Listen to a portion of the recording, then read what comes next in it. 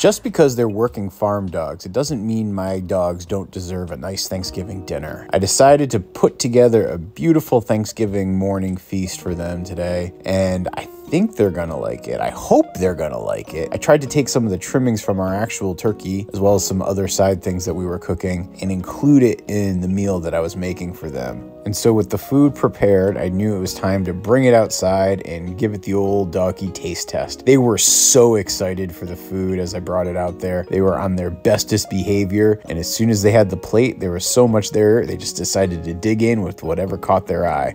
Toby definitely likes the dinner rolls. He also was a big fan of the turkey wing tip. And obviously with Toby having his meal served, it was time to feed Abby, and I think she really enjoyed it. From our family here at Goldshaw Farm to all of yours, I hope everybody has a very happy and healthy Thanksgiving.